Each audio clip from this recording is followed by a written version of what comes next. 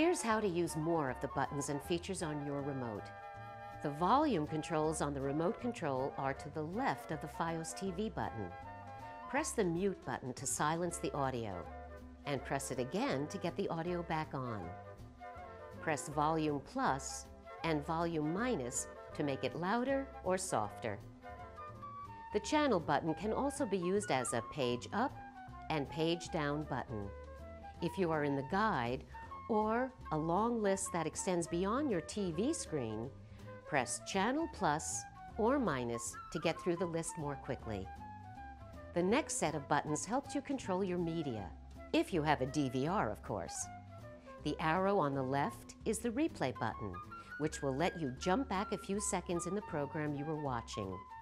The arrow on the right is the skip forward button, which jumps forward in the program.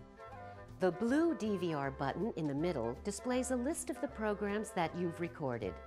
And these 5 buttons, rewind, fast forward, play pause, stop, and record, can even be programmed to control your stereo system, DVD player, VCR, and even video on demand and pay-per-view programming.